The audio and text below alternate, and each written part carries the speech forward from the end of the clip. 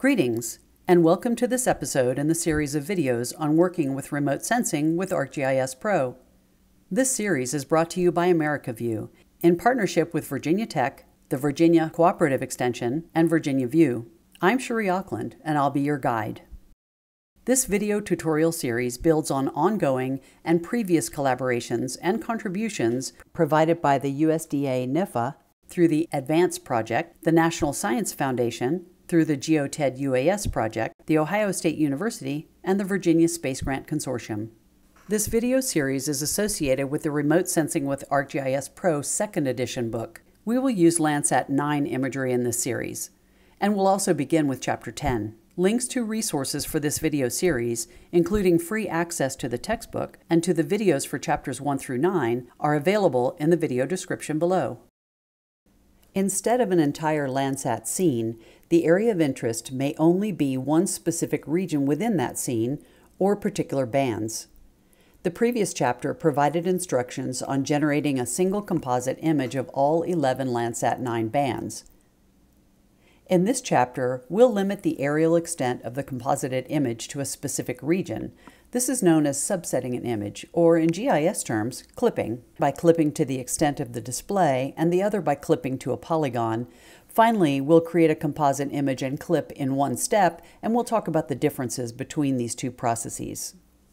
Be sure you've completed Chapter 14 and you're familiar with those skills, and that you have the feature classes in your geodatabase that you imported from shapefiles in Chapter 5. See the description for this video for access to the data files. So to get set up, create a new map project in ArcGIS Pro and add bands 2 through 7 for the Roanoke, Virginia Landsat 9 image. These are the three visible, blue, green, and red, the near-infrared and short-wave infrared bands for Landsat 9, and are the only ones needed for our project. Create a composite image for these bands using the geoprocessing tool introduced in Chapter 14. Notice the name we chose. It tells us that the bands included are 2, 3, 4, 5, 6, and 7 from Landsat 9. Next, we're going to limit the spatial extent of this image, also called subsetting or clipping. First, we'll demonstrate the Export Raster tool. Let's select the composite image in Contents, and notice this activates the tabs associated with rasters. Go to the Data tab on the ribbon and Export Raster to open the tool. Here you see that the composite image name automatically appears in Output Raster Dataset. Under Spatial Reference System and Clipping Options, you see the coordinate system for the composite image. And under Clipping Geometry, we see several options. Default is used when making changes, such as to the coordinate system. Current display extent clips to the extent you're zoomed into the image. This is the option we'll use in this example. We would use as specified below if the coordinates for each corner of the desired region are known and we could enter them. The next item is Same as Layer, listing the name of our composite image and the names of the layers that are present in the project. If you have a layer such as a vector feature class or shapefile with the boundaries of your study area, you can choose that layer as the option for clipping. We'll demonstrate this option later. Let's take a look at a few other parameters that populated when the tool opened. Under Raster Properties, raster size is the number of pixels in columns and rows present in the original image. Under the Render Settings and Compression Settings are additional options that are used for other types of processing. We'll leave those defaults. Now that we've reviewed the tool, let's set some parameters. First, we'll clip to the extent that is displayed in the map viewer. Zoom in to the area of the image that includes the City of Roanoke, white circle, the Christiansburg-Blacksburg area, the red circle, and Smith Mountain Lake, blue circle. Now, in the Export Raster tool, under Spatial Reference System and Clipping Options, choose Current Display Extent from the clipping geometry. ArcGIS Pro automatically changes it to as specified below and adds the coordinates to limit the extent. Notice the rows and columns in the original image compared to the rows and columns here. We are clipping the original scene to a smaller aerial extent. Leave all the other parameters as default and export the image. When the tool is finished running, we have a new layer in Contents with the same name as the composite, but with a .tiff extension. And the new image is displayed in the map window. Let's close Export Raster tool and turn off the original composite image. Right-clicking on any of the individual Landsat images and zooming to the layer, we can see that the new image is indeed a subset of the original extent. Now pause this video and try your hand at subsetting the composite again to just the extent for Roanoke, Virginia. When you resume, I'll walk you through it.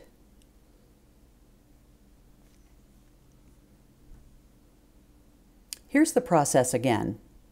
Zoom into Roanoke. Here I'm going to use a bookmark.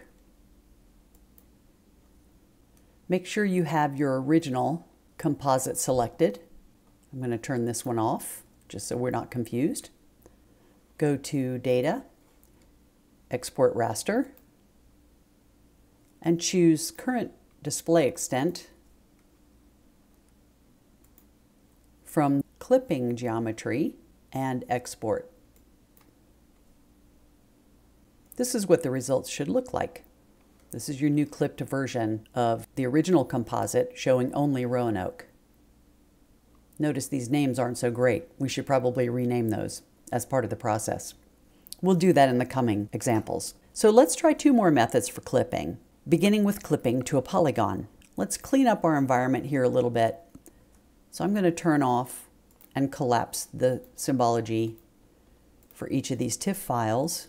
Leave this on. This is our original one. Let's go back to our original scale. I can turn this off because I don't really need them. And to clip to a polygon, we need to add a polygon feature class that represents the spatial extent of the area that we want to clip to. In this example, we have 2 polygon feature classes to demonstrate the process in our geodatabase. So let's head on over to Catalog and go to our geodatabase. And here are the feature classes that we imported from Chapter 5. Okay. We're going to need the Montgomery County and the Roanoke, Virginia feature classes. Now we're ready to clip by our polygon features. Again, select the original composite image in Contents, open the Export Raster tool, and we'll change the name of the output raster to reflect our Montgomery County, Virginia clip. And under Clipping Geometry, we'll choose that Montgomery County, Virginia layer. Let's ensure Use Input Features for Clipping Geometry is checked and Export. Here you see a new layer in Contents, and we have a new image in the map viewer. We can turn off the polygon layer to see it. Notice, however, it's more than the county outline. Dark pixels surround the Landsat scene are not brightness values.